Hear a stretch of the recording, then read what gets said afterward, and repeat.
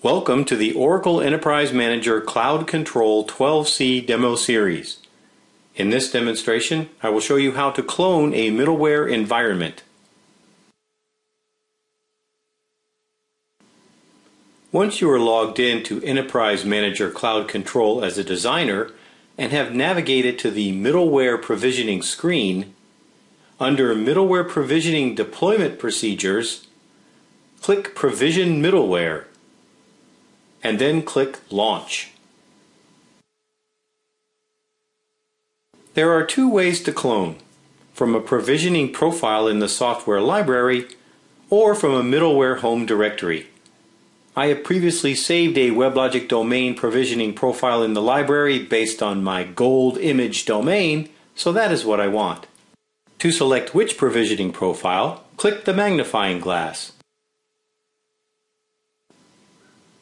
In the pop-up window, select the provisioning profile you wish to use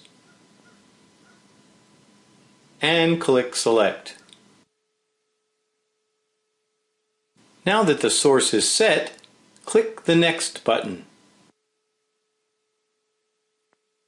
Click the plus to add hosts.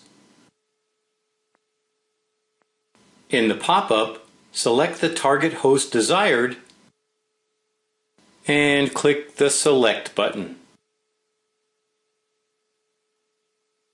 Credentials for the host must be set. We have created preferred credentials for the host and will use those.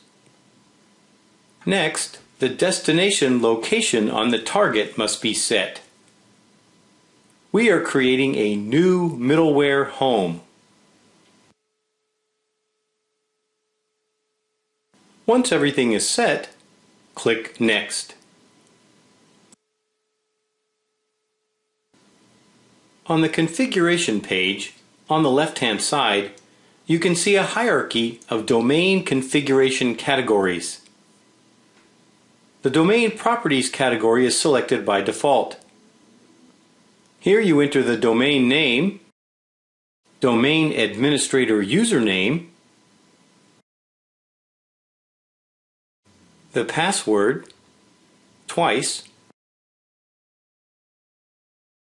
an optional description, a unique domain identifier, and the domain location. Some of these fields have default values which you may override. You may select other categories of the domain configuration to make changes there.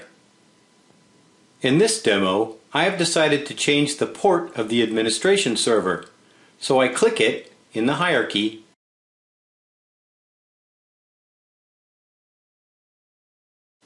and make the change. I also want to change the port of the managed server, so I click Servers and make the changes I want on that configuration page.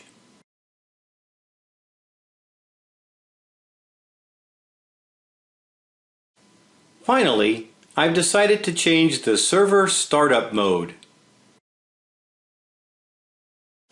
I do not want the servers to start until I start them manually. Once all the changes to the configuration have been input, click Next. Now schedule the job.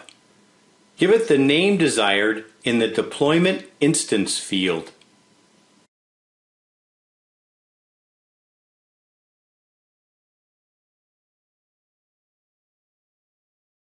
Pick when the job should run. I want it scheduled immediately. Under Notification, choose the type of notification you wish.